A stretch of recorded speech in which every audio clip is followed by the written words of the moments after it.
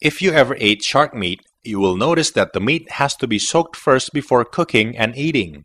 The soaking releases urea from the shark's meat. In the sea, sharks adapt physiologically to the salt concentration by managing it inside their body. The salt can enter to the shark's body by the osmosis process. Osmosis is a process of water movement through a semi-permeable membrane from a lower concentrated solution to the higher concentrated solution. To deal with osmosis, sharks have to make their osmotic pressure in their body equal with the pressure in seawater. The osmotic pressure is a pressure applied to stop osmosis. Hence, the excess salt in the shark's body is secreted through the anus. However, this way is not enough. The shark stores the salt in the form of urea in their body. By this way, the shark can maintain its balance or homeostasis.